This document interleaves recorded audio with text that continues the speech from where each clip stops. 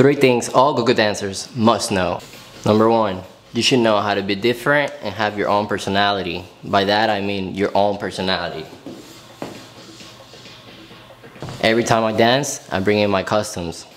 Long sleeve, mask, leg straps, either arm straps. Just bring in your own personality. Have a smile. If you don't like to smile, don't smile. Just be you.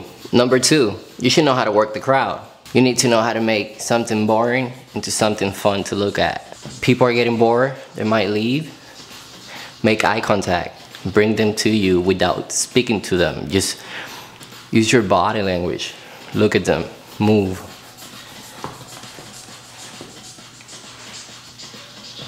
Stay looking at them. Don't stop until they come to you or they stay. And number 3, you should know how to pace yourself. Yeah, that goes for me too. I have a lot of energy, and every time I dance, I want to come out and kill it, even if there's just one person watching. And I don't care. I feel like there's 1,000 people watching me, and I go all out, and that's something that I've been working on for years. But I want to share it with you because it's a real thing. So pace yourself. Come out, dance slow.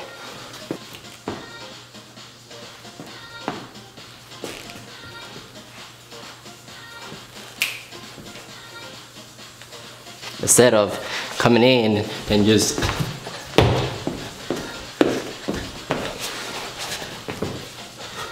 so yeah, definitely pace yourself. You'll last longer, you'll look better by the end of the night, and people will appreciate your moves better.